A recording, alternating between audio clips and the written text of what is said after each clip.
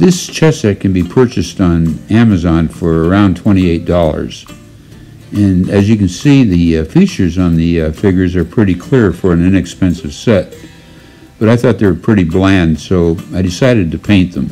The molds leave lines in the figures, so the first thing you want to do is to get an X-Acto knife and some fine sandpaper and get rid of those. This will take a while, but once it's completed, get a bowl and fill it with warm water, a few drops of dishwasher soap, put the pieces in there, scrub them down to get rid of all the oil and dirt, and then rinse them off and take them out and let them dry.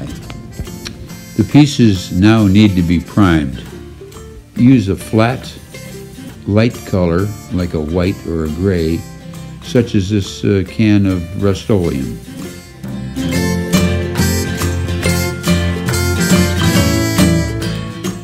Follow the directions on the can.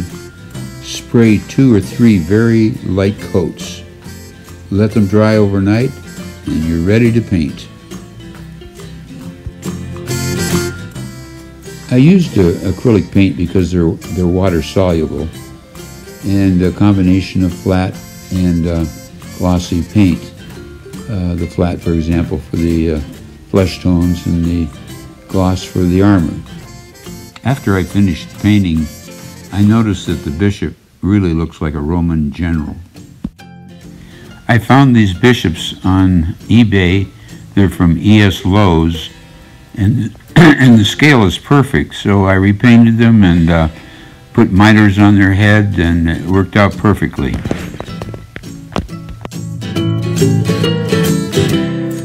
If you haven't painted miniatures before, go online because there are several really good videos that go into detail on how to paint them.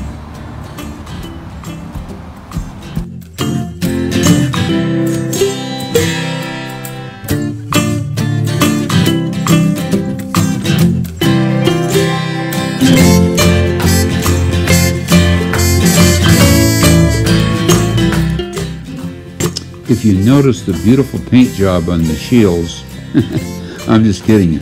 I got those decals from a company in Great Britain, and they're pretty inexpensive. I think they ran about $6 or $7 for each set, so I bought 2 sets of them. If you're going to play with these pieces, spray them with dull coat to protect the paint.